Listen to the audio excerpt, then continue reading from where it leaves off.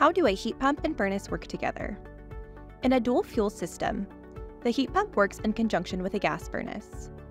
On its own, an electric heat pump is the most efficient during mild weather, and a gas furnace is the most efficient in cold weather. During the summer months, the heat pump works like a high-efficiency central air conditioner. During mild spring or fall weather, the heat pump provides efficient, cost-effective heat.